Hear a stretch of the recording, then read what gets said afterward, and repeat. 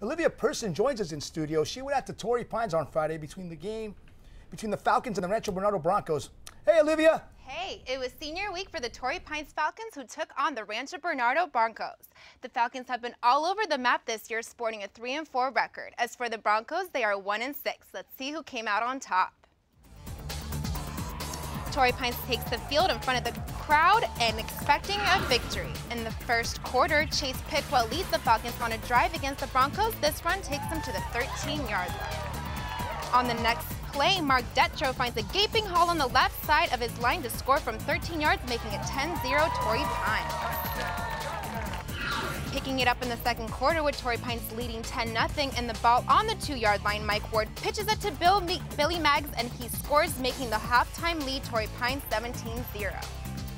Halftime, Torrey Pines comes out ready to extend their lead, but Rancho Bernardo has other ideas. They open the third quarter scoring with this 13-yard touchdown pass from Michael Sears to Charles Ensley.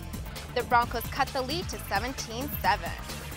But later in the third quarter, Torrey Pines shows its strength by scoring its final touchdown of the game, giving Torrey Pines a 24-7 victory. The Falcons now own a 4-4 record. They'll be traveling to Ramona, who are also 4-4.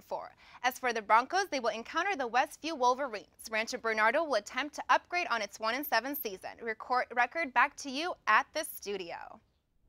Thanks, Oliwia. Torrey Pines needs to make a strong showing in these last two games to prove to the committee that they deserve to be in the playoffs. Yeah, they have a tough matchup to close the season as they host the second-ranked La Costa Canyon Mavericks at home. We'll see how things are going to be playing out.